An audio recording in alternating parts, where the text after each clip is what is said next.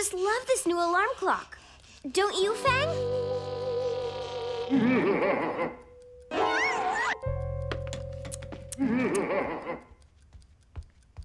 Happy Vampires Day. Mona the Vampire at your service. Vampires Day? Isn't it Valentine's Day? Maybe for grown-ups it is, but not for vampires. It's the reddest day of the year, you know. Don't forget your markers. Miss Gatto's gonna have us do arts and crafts today for sure. She just loves Valentine's Day. I'm way ahead of you. I'm packing away 8 varieties of super gruesome markers, including contusion blue and plasma pink. Boy, Valentine's Day sure makes grown-ups act goofy. How mushy and weird. Tell me about it. My mom makes heart-shaped pancakes every Valentine's morning.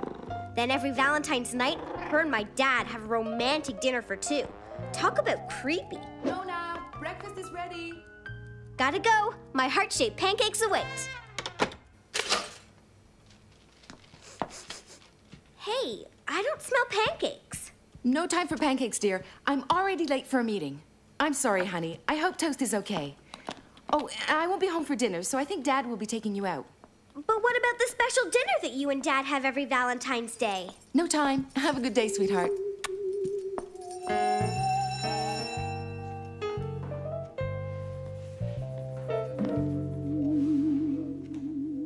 Phew. Just in time. That's right, just in time for a tardy slip. All right, class, take out your math books. Today we'll be tackling linear algebra. Miss Gatto, what about the Valentine's Day poems you wanted us to recite? I've spent days on mine. Save them for another class, Angela. As far as I'm concerned, Valentine's Day doesn't exist, especially when you don't have anyone to celebrate with. Now, let's get to work. The interrelations between dimensioned quantitative scalars and algebraic structures involving combinations of vectors and matrices form a branch of applied mathematics called dimensional analysis. Is it just me, or is Valentine's Day kind of different this year? Yeah, none of the grown-ups are in their usual mushy moods. So far today, I haven't seen any hand-holding, flower-giving, Or heart-shaped pancakes. This is a disaster. The worst Valentine's Day ever. I can't turn the heat down. All of my chocolate is ruined. Guys should be able to get the part you need by tomorrow. Until then, I don't know what to tell you. But Valentine's Day is the busiest day of the year for me, not tomorrow. Oh, speaking of Valentine's Day, I forgot to get my wife a present. Mind if I grab a thermos of chocolate?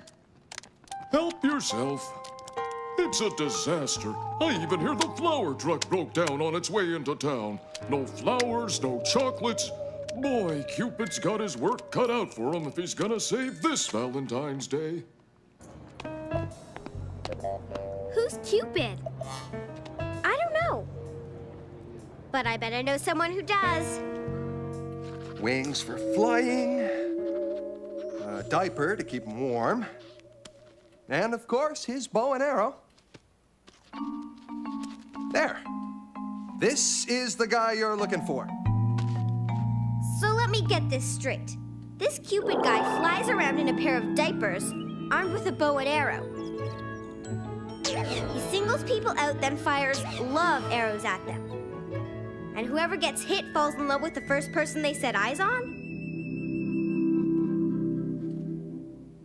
Yes, according to myth, Valentine's is his busiest day. Okay, Dad, thanks for your help. I don't know, Mona. A flying diaper guy who shoots love arrows? Well, if he does exist, he's doing a pretty crummy job of making this Valentine's Day romantic. If he does exist, then we'll find him. Right, Fang? That's it! Lead us to him, Fang! Lead us to Cupid! This way, this way! That way, that way! This way, this way!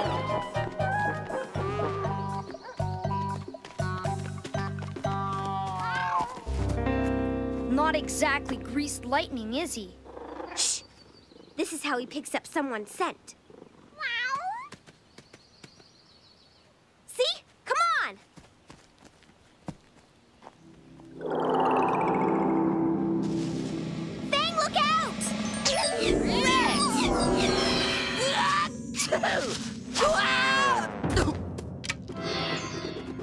Hey!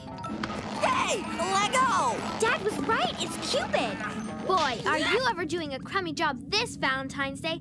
There's no hand-holding, no flowers. No heart-shaped pancakes. I'm trying my best!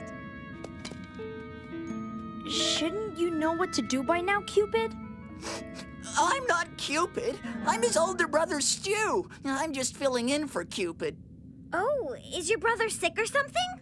Yeah, lovesick. He's been sitting alone in the tunnel of love crying ever since his girlfriend Juanita dumped him. But not to worry, I've got everything under control. Ooh, a potential love target at 3 o'clock.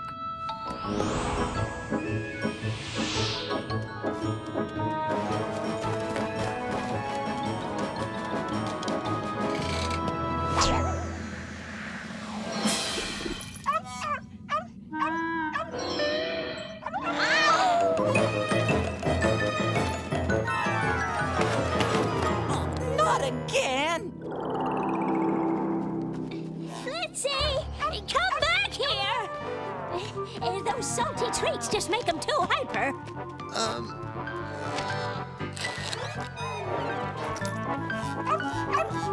Really, Fang? It's just a poodle. Hey, where'd Stu go? Forget Stu. We have to find Cupid. He's the only one who can stop this. To the Tunnel of Love.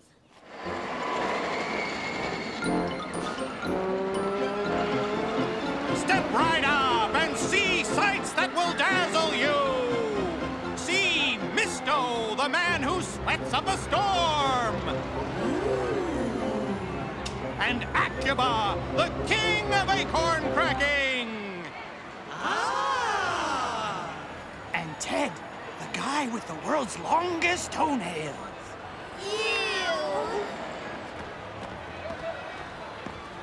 Excuse me, sir, but where's the Tunnel of Love? Now, why do you kids want to see a boring ride that doesn't even work when we've got sweaty Misto right inside? School project. The Tunnel of Love is just over there. Thanks, mister. Hey, how much do you want for the bird cat?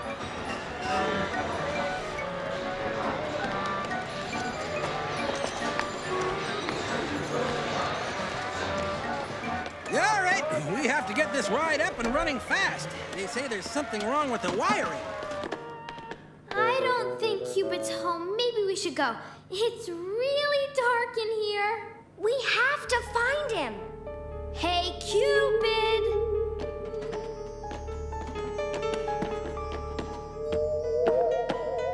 That should do it.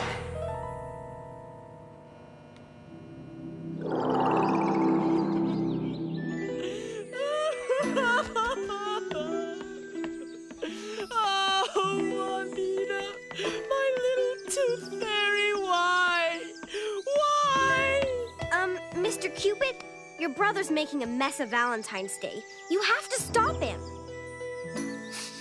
Without Juanita, Valentine's Day has lost all meaning. I can't help you.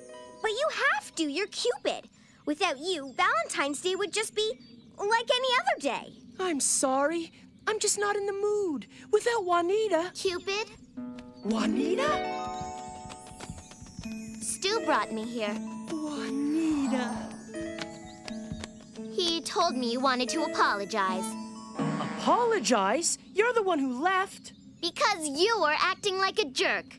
You were mean to me first. You never consider my feelings. All you want to do is argue. Well, if that's the way you feel about it, Stu, do something. One super special love arrow coming up. You missed.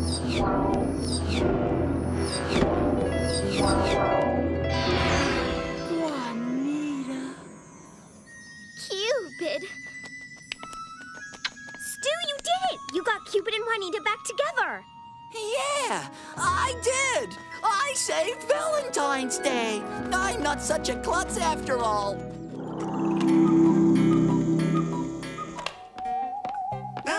Happy Valentine's Day. Mona, you shouldn't have. I didn't actually. I ordered out. The bill's in the kitchen.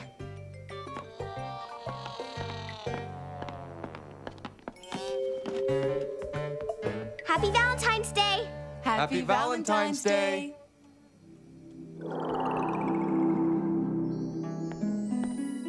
To Valentine's Day! And to a real Valentine hero.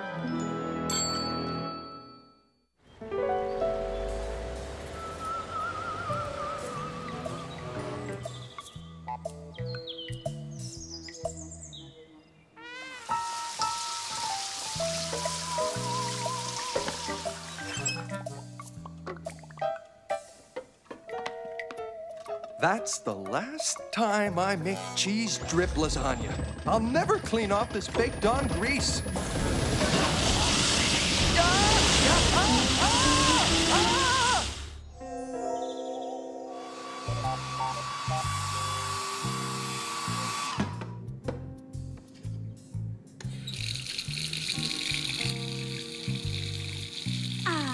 There we go.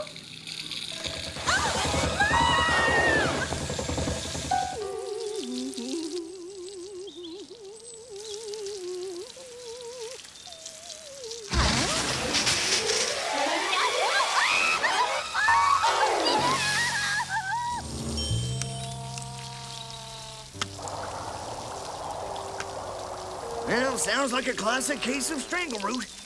Or maybe griproot. The roots of this tree are probably tying the town's plumbing into knots. Whoa, talk about a major crisis. Not really. I'll come back after lunch and cut the tree down. That should fix things.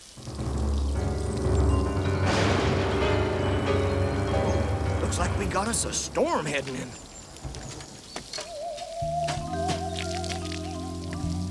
He's going to cut it down? But it's my favorite tree. It's even older than I am. I'm sorry, Mona, but it's the only way to stop the water damage.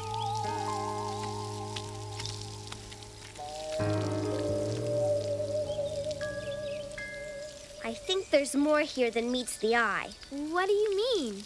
Well, this tree has been here for ages, and it's never caused anything like this before. Suddenly the ground starts spouting water, and they expect us to believe it's a plumbing problem? What kind of a ridiculous explanation is that?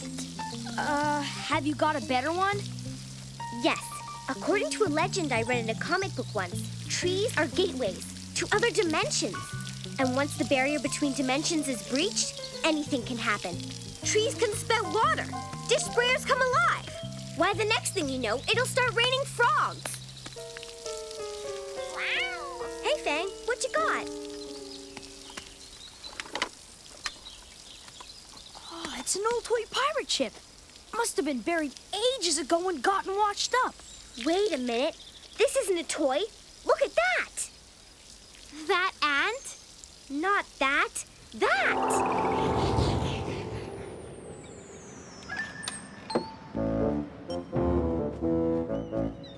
Don't be afraid. We're not gonna hurt you.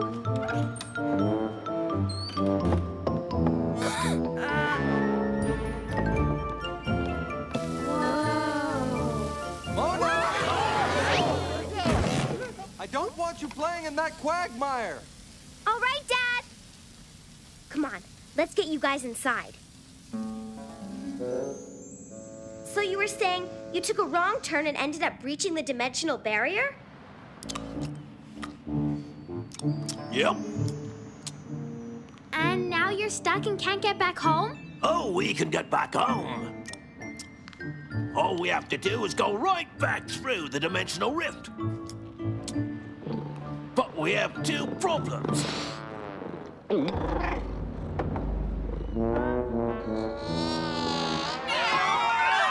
Shoo, Fang. You were saying? Problem number one. The dimensional gateway closes at high tide. In an hour, it'll be sealed up completely. An hour is plenty of time. Problem number two. The second we crossed into this dimension, our captain grew to gigantic proportions. Wow, Mona, it's just like you said. When the barrier between dimensions is breached, anything can happen. Trees spout water. Miniature pirate captains grow to gigantic proportions. Our captain wandered off and, well, there's no way we can leave without him. Then me and my friends will find him for you. An hour isn't much time. Come on, Charlie, we're looking for a pirate. How complicated can that be? This year, the Town Savoy Society will be presenting the opera, The Pirates of Penzance. So, following the approach of the Method School of Acting, I'd like you all to get into character by becoming your characters. Stay in costume and think like pirates.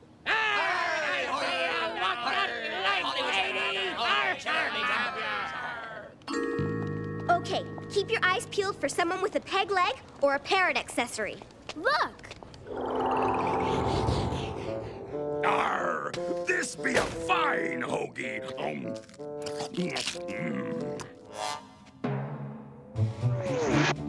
Wait!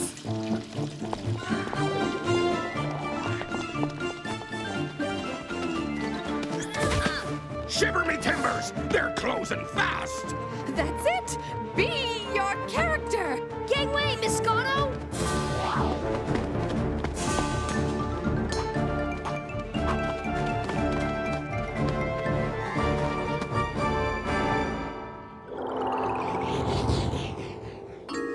All right, Captain. You're coming back with us for your own good. Where are you taking me, Mona? Reverend Gregory! Sorry, Reverend. We thought you were someone else. Yes, I seem to get that a lot from you three. What are you doing in a pirate costume? The Town Savoy Society is putting on Pirates of Penzance. I'm playing the role of a pirate. Congratulations. It's all very exciting and... Oh, I best be off. In honor of the Savoy Society, the Krabby Cove Seafood Restaurant is having a special lunch promotion. Pirates eat at half price. Say, Reverend, mind if we tag along? Not at all. The more the merrier. Mona, we don't have time for lunch. The dimensional gateway closes in less than half an hour. We have to find the pirate captain. Right. And what kind of pirate could resist a seafood feast at half price? Well, are you kids gonna order something, or are you still waiting for someone? We're still waiting, ma'am. See any real pirates around? Nothing here is real. Fake seashells, fake costumes. It's company policy. I've lost me appetite. How I wish my crew were here. Oh, no! Not you again! Not so fast!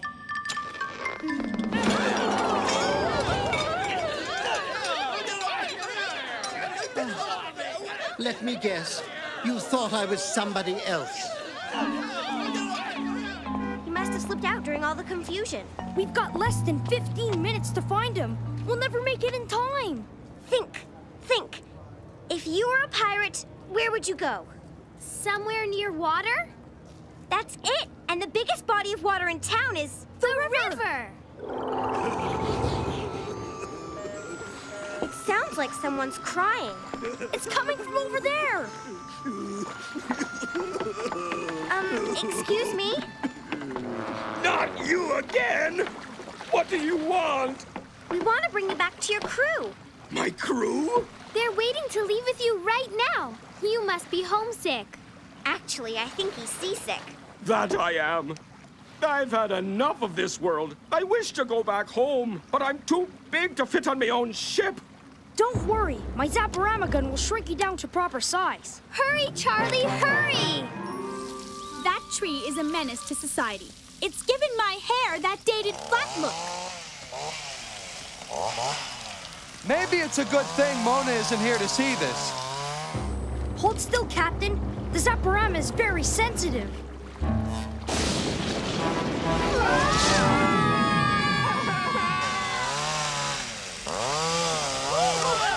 Liz can wait! Look out!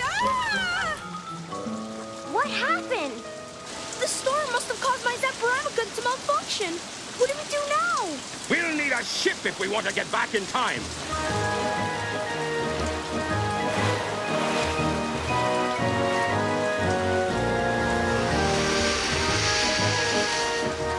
Less than 5 minutes to go. There's my house, our stop.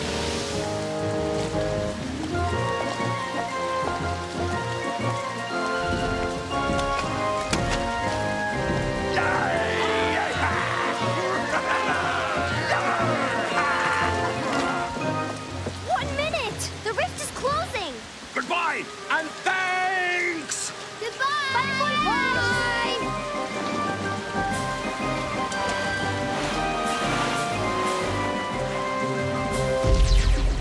Let's get inside so I can dry off my Zapman gun and turn us back to normal size.